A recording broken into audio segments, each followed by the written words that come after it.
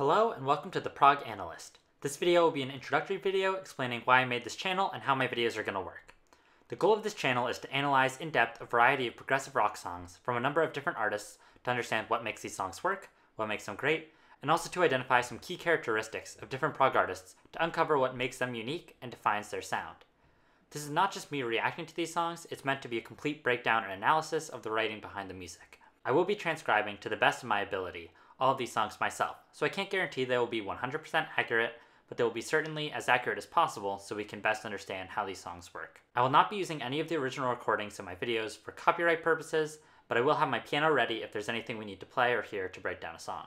I have a long list of songs I could talk about, and the first few videos are mapped out already, but I also want to know what people are interested in learning more about, so if you have any prog rock song recommendations for analysis, please let me know in the comments of any video. Thanks for checking out my channel, and I hope you enjoy my videos.